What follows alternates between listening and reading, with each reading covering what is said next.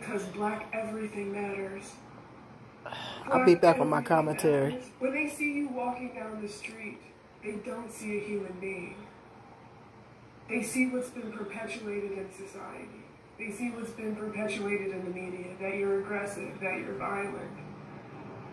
But I know that these behaviors that are being exhibited are actually depression and anxiety. And unfortunately, society has taught you that anger and lashing out and fighting back is the only acceptable response. I am pleading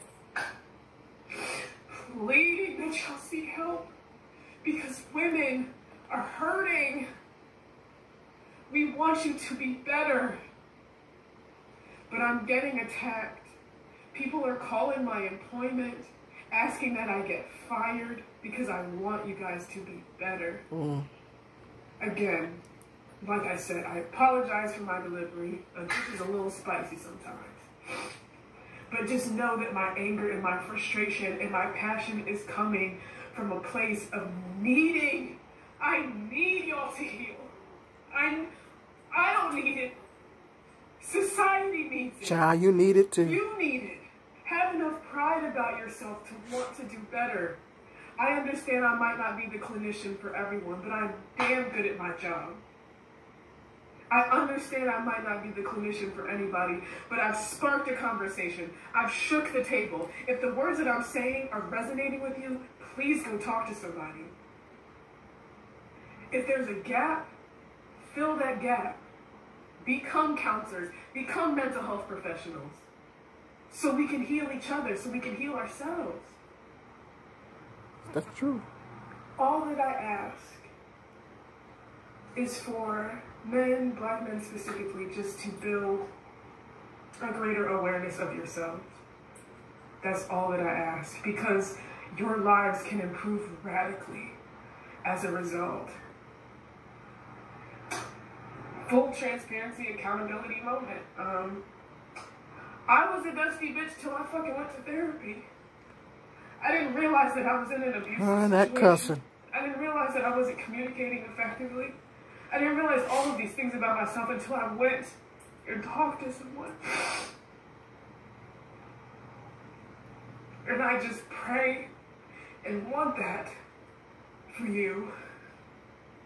I want you guys to feel seen. I want you guys to feel heard. Because you deserve it.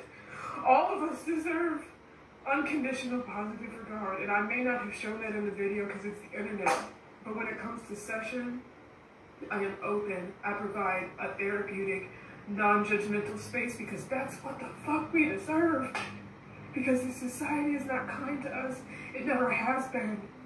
So we have to create that inner peace, and in order for you to do that, you have to be able to express things that you have been through. You have to expand your emotional vocabulary. You have to want it for you. You may not like what I say, and you may not even like me, and that's fine, because you don't know me on a personal level. I get that. But I just want you guys to know that I'm not going to stop talking about these issues. I'm not going to stop talking about healing. She needs to become your YouTuber now. Talking about the betterment she didn't got fired. Because it's me. I am a Black person who endures the struggles and the tribulations that Black people endure. I know what it feels like to be marginalized. I know what it feels like to be counted out. I know what that feels like. So I apologize if anybody felt that I was coming at them or felt shame and anger. Those are good emotions to feel, and I completely empathize with that. But my message is clear. Please go help yourself. Okay, I'll be back with my commentary. Yeah, I just played that clip for you of the young lady, the Black young therapist that got fired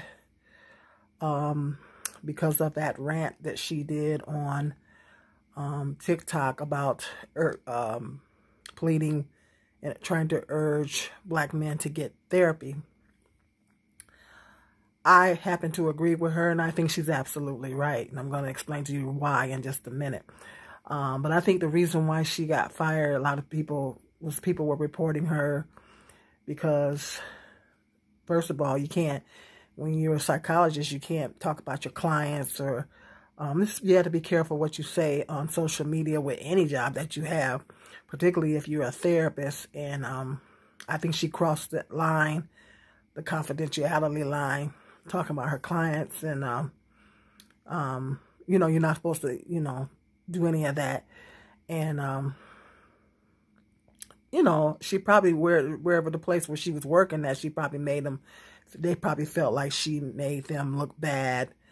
And she was too emotional, and she was, you know, like when you're a therapist, when you're in that field, you know, you got to be really careful what you put on social media and stuff like that. And I think that's why she got fired.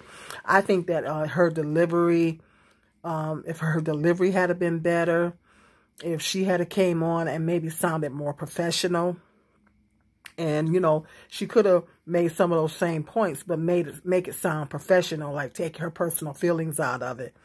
And just come across and make it sound more professional, and talk about lack of mental health in the Black communities, and some of the things that happens in the Black community as a result of bad mental health. And she could have went into all that, and then just made it sound more professional, and then encouraging, giving, you know, really encouraging Black men to seek therapy, and state the reasons why they should seek therapy and all this type of thing. If she had came across more professionally with her emotions out of it, I think that she would have been okay. But she came across as, you know, a lot of people took it as her bashing Black men and everything like that. And then I think she broke the confidentiality protocol, which is a no-no in any healthcare position. So I think that's probably why she got fired right there. But I happen to agree with her. A lot of Black men think that she, you know, that she getting roasted. Black men are roasting her on social media. She's getting roasted out, you know. I see, you know, they yeah, professional Black woman, you know, she, you know, they're roasting her. She's getting roasted from here to Mars. And, you know, when you really, really listen to her message, she's right. She's making a lot of valid points. Not just Black men, but Black women, Black children. All Black people need to get therapy. You know, all Black people can benefit from therapy because we are traumatized from racism. Racism is very traumatizing. We're all traumatized. We're all dealing with trauma. And lots of things is going on in the Black community as a result of mental health issues. And the Black femicide rate is going up. I mean, when I look at the Black femicide rates, and then some of these Black women are going off and they're killing their children because of all the stress that they have on them and everything. So there's a lot of Black women that are suffering mental health issues as well, being single parents and everything. And everything in the system is just getting so hard. Plus, with, you know, you add that racism to that, systematic racism and all that. It's a lot on people, and a lot of things that's taking place in the Black community. It's a lot. It's a lot. And I think all Black people can benefit from therapy.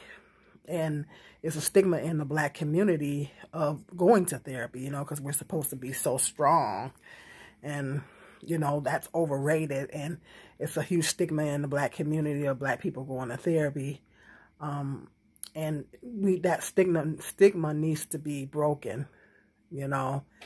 And it's because of that stigma, and, you know, we trying to be strong and all that kind of stuff is really, really causing detrimental effects in our community. And it's on 10. It's on 10, you know. Every day in the news I'm hearing about, you know, Black women being killed, you know, gun violence in the Black communities is increasing. It's on 10. It's on 10. And so I happen to think that she's absolutely right. Particularly, you know, Black people need, but Black men, yes. Because, you know, that male pride and that male ego you know, they really don't want to seek therapy, you know. And, yeah, in the larger scheme of things, she's telling the truth. Black men do need to seek therapy. Maybe her delivery wasn't good. Maybe she was too emotional. She was putting her personal feelings in it and everything. And maybe she was unethical, and maybe she was unprofessional and broke confidentiality and all those things. But when you really listen to the message, she is telling the truth. Black men do need to seek therapy. Because when you look at these black men on YouTube and how they be, you know, spouting off about black women and bashing, and I mean, a lot of them, and I read a lot of their comments and comment sections and things and blogs and stuff like that. Some of them really, really sound disturbed. Some of them really sound disturbed, and not just bitterness. It's not just bitterness. It's anger, and a lot of black men are holding on to a lot of anger. And, you know, men have the tendency to internalize everything. And so, you know, that makes it worse because men in general are socialized to hold in emotions and not cry.